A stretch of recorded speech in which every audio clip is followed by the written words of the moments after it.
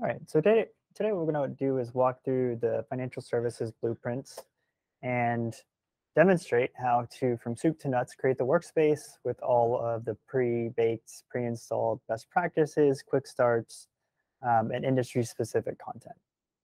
So from the homepage, this is linked directly from the blog. You'll actually see a README with all the different components that are deployed as part of the blueprints. So what we're going to do is actually, I'll go through and show, from code download onward, what we're going to do to deploy, but I'll just get it started here in the process. I'm just going to do a quick apply. This is going to actually create all of the infrastructure, AWS infrastructure in particular, because we're going to just focus on AWS as our first example, and then create the workspace with all of the best practices, such as private link and private communication between data plane, control plane, restricted root bucket, etc. So all that's going to happen right now for our AWS workspace. If we head back to this home page, this is actually the GitHub code. You'll see that all three clouds are included here. So whether you're deploying a new financial services lakehouse on AWS, Azure, or GCP, then you can click into these folders and then start to get a sense of what those customizations look like. So for example, for GCP, things like service controls and perimeters are in scope for that extra customization that's already pre-baked in. For AWS, it would be other things such as private link that are built in here by default. In addition to some of those features, such as private link and other security features, we have this FS Lakehouse folder, which are the industry quick starts that are baked in. And what this comes equipped with are pre-installed clusters, jobs, libraries, to help you get started coding faster with all of your financial service use cases. So that could be credit risk and getting a common data model installed into the platform, in which case there are pre-installed libraries. For example, WaterBear, which helps you enforce schema for all these different data models. And there's also Tempo. So Tempo is actually used for time series analytics, and we've seen a lot of success among our customer base with Tempo for post-trade analytics in particular. So a couple of those are pre-installed, but you can feel free to customize this if there's something else that you want, such as great expectations for data quality or other custom libraries. You can specify the library and the version.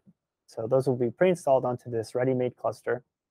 And you can choose whatever notebook you want as well. So we have a sample notebook here, which is pretty straightforward, but you can create what you need to. So again, from the documentation, we can just come in here and demonstrate how this would be downloaded. I'll go ahead and download it to a new folder, but the exact same structure and process will be enforced here. Okay, so if we go into this new folder, all you're going to want to do is git clone the repository, and you'll see everything here. This. You'll see everything here from AWS to GCP. And you can kind of take that code and customize it as you see fit. What's included here mainly is just the Terraform code. And then additional files, if there's a little bit of data as part of the quick start, will be included as well.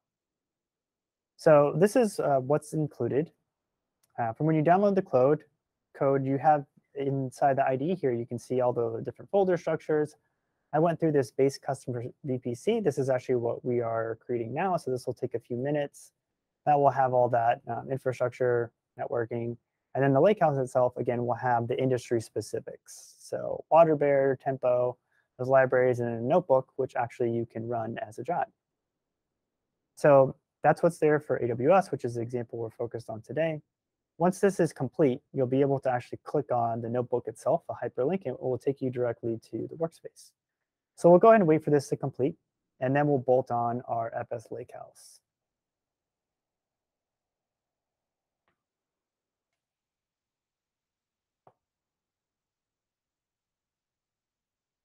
OK, so that was completed about after a minute and 42 seconds for the workspace.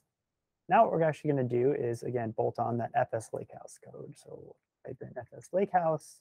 This has more of the industry quick starts and things like that. So we'll just quickly update a few configuration variables, module, and we should be good to go. So all the infrastructure has been destroyed prior to this launch. So hit apply. Okay, we're going to add 18 resources. all focused on things like Databricks groups.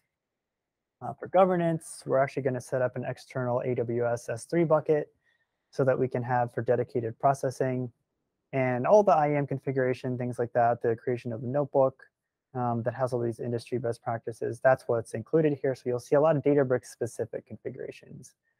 And again, as you're doing this across cloud, a lot of this code, this Terraform code will actually be identical. So you can feel free to just have that reused. You can see here that the configuration was applied and is complete. So you can click on this specific notebook link, job URL to get to the job itself, change naming configurations, etc. But this is basically the creation of that blueprint for your financial services lakehouse. You can see that we actually did this all within a few minutes of just getting this process up and started and downloading the code. So with that, look forward to seeing all these Lakehouse implementations. And if there are any questions or issues you want to post to the GitHub for additional customization or just documentation, you can always do that in the issues here, which will be public facing.